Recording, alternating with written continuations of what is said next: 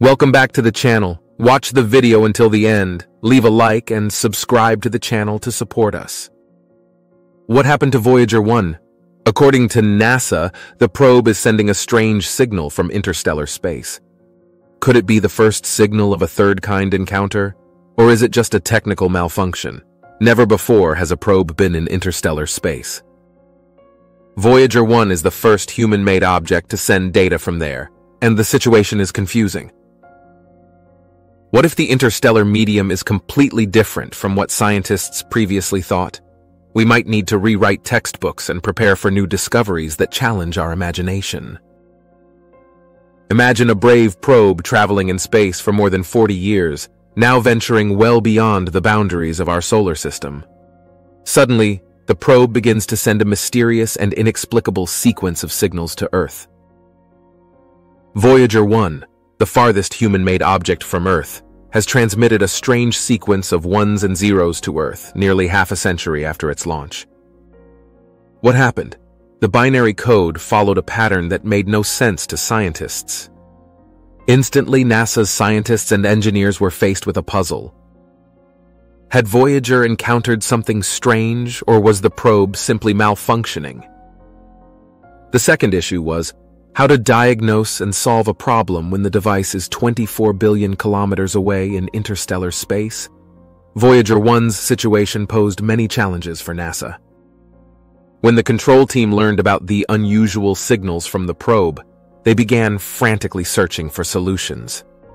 They started analyzing the structure of the mysterious messages, hoping to find a clue to the underlying disturbance. The NASA team then turned to artificial intelligence to help sift through the data patterns using a specialized algorithm. Artificial intelligence became a crucial tool in deciphering the signals. After days of intensive data analysis, a recurring pattern was recognized, which was the first hint of a communication hardware malfunction on the probe. The team hypothesized that a defect in the telemetry modulation unit, the device responsible for converting and sending data from the probe to Earth, could be the cause of the distorted signals. The next challenge was to find a solution to fix this defect remotely. To understand the technical details, engineers dug out ancient designs. Some data had long been lost or destroyed. Hence, even former NASA engineers long retired were called back to solve Voyager's problem. The team decided to take a bold approach. They tried to instruct the probe to switch to a previously unused communication system, which had been programmed as a backup for such emergencies. The operation was risky because this measure could mean the end of communications with Voyager. The century-long mission might have ended sooner than hoped. Holding their breath, the team sent the command to switch communication systems and began the long wait. Due to the immense distances, a signal now takes more than 17 hours to reach the probe and another 17 hours to come back. We can all imagine the tension in NASA's control room and the joy when Voyager 1 responded. It was a moment of relief and collective joy that will forever remain in NASA's history. The spacecraft successfully received and executed the command, and data began to flow in a comprehensible format again.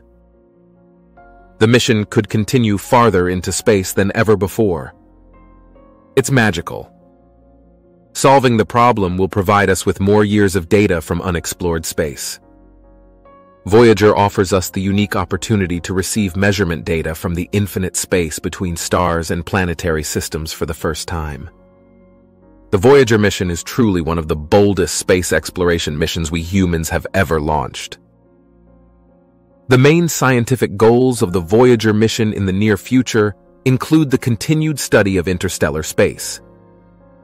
Voyager 1 and its twin, Voyager 2, are the only human-made objects that have ventured into this uncharted realm. The farther the probes move away from Earth, the mission becomes more exciting but also more challenging. It's already a miracle to maintain contact with such distant technological devices. The second critical point is the power supply. The plutonium-based radioisotope generators on board the probes produce less energy over time.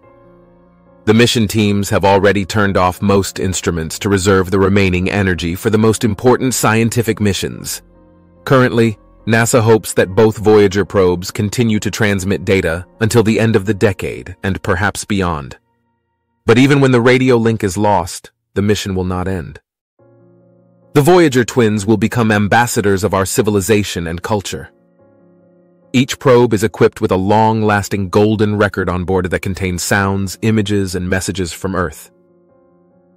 In many thousands of years, the probes might be caught by the gravitational pull of a star and thus appear on the radar screens of another civilization. Voyager, fast, economical, reliable, it's hard to believe, but these two veterans of space exploration were put together in a few months with a mini-budget to exploit a special window in the constellation of outer planets. Saturn, Jupiter, Uranus, and Neptune had not been aligned so favorably for 170 years, and in the 1970s it was known it would take another 170 years for the four outer planets to align again. For this reason, researchers activated and hastily built the two Voyager probes. Both were to follow slightly different routes, and if one were lost, the other would still be present. In the end, both reached their destination. 1977 marked the beginning of an epic journey. To increase their speed, both probes performed several maneuvers around the planets. Voyager 2, launched on August 20, 1977, reached Jupiter on July 9, 1979. Voyager 1, launched on September 5th of the same year, reached Jupiter in March 1979, providing the first breathtaking images and valuable data about the giant planet and its moons. One of the most notable discoveries was volcanic activity on the moon Io.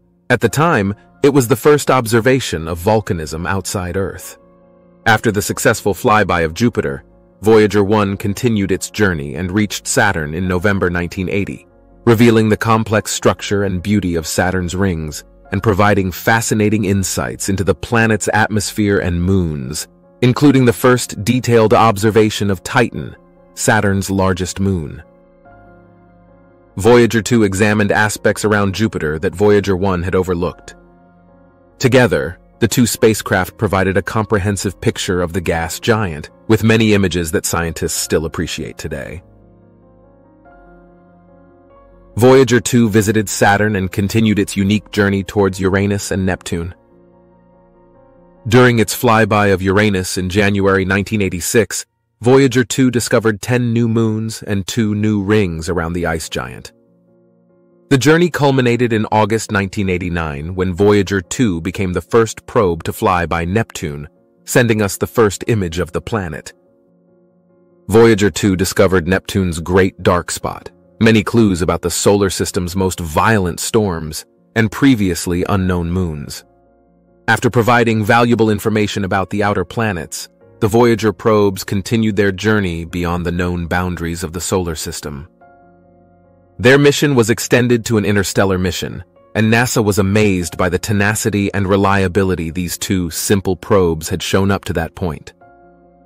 Initially, no one hoped the two probes would reach the boundaries of the solar system, but they did, and researchers are very grateful for these exciting moments.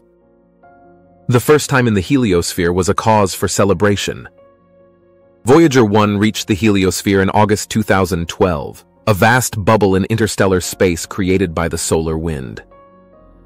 The flow of charged particles emitted by the sun envelops our solar system and protects it from cosmic radiation. The boundary of the heliosphere, where the solar wind meets the interstellar medium and slows down, is called the heliopause. Beyond this boundary begins the influence of interstellar space. Compared to the incredible vastness of the universe, the heliosphere is just a small spot. However, it extends well beyond the outermost planets of our solar system. Voyager 1 was the first probe to cross the heliopause and entered interstellar space in 2012, about 121 astronomical units from the Sun, equivalent to about 18 billion km. Although this is a huge distance from our perspective, it's small compared to the size of our galaxy. The Milky Way has a diameter of about 100,000 light-years, which corresponds to about 6,324,107,700 astronomical units, and our Milky Way is just a medium-sized galaxy in a universe that hosts billions of galaxies. So the threshold of the heliosphere is really just a stone's throw in cosmic terms, but for our science it was a huge discovery that revealed some surprises. The expected results were a decrease in solar wind and an increase in cosmic rays coming from outside our solar system. Unexpectedly, however, was the discovery that the magnetic field outside the heliosphere was stronger and oriented differently than predicted. Voyager 1 encountered a magnetic field more than 10 times stronger than the magnetic field inside the heliosphere. This discovery poses entirely new questions about the structure of interstellar space and the interaction between the solar wind and the interstellar medium. Another unexpected result was the discovery of a magnetic highway at the edge of the heliosphere, where charged particles flow back and forth between the heliosphere and interstellar space, indicating a more complex structure of the heliosphere than previously thought. A surprising flow of particles, after crossing the threshold of interstellar space, added further mystery. Some scientists have gone as far as to suggest that perhaps we've encountered the first traces of a new force of nature, or perhaps we've discovered an alien signature. It's important to emphasize that, despite intriguing speculations and the popular imagination about third-kind encounters and alien signals, the most probable explanation for the unusual signals and surprising data coming from Voyager 1 lies in the natural, technical, and scientific challenges of deep space exploration. The Voyager 1 probe, along with Voyager 2, continues to provide valuable data that pushes the boundaries of our knowledge and raises new questions about interstellar space, the solar system, and our place in the universe. These missions represent the culmination of decades of curiosity, engineering, and scientific research. As we approach the end of their operational life, due to the depletion of energy from their radioisotope thermoelectric generators, the contribution of the Voyager probes to science and our understanding of space will remain a lasting legacy. The discoveries made and the images captured have not only expanded our knowledge but have also fueled our imagination, reminding us of how vast and wonderful the universe around us is. The Voyager mission, with its golden records containing sounds and images intended for possible extraterrestrial civilizations, also symbolizes a message of hope and peace from humanity to the cosmic infinity. Regardless of what the future holds for these bold interstellar explorers, their journey and the discoveries made along the way will stand as a testament to our unstoppable desire to explore the unknown.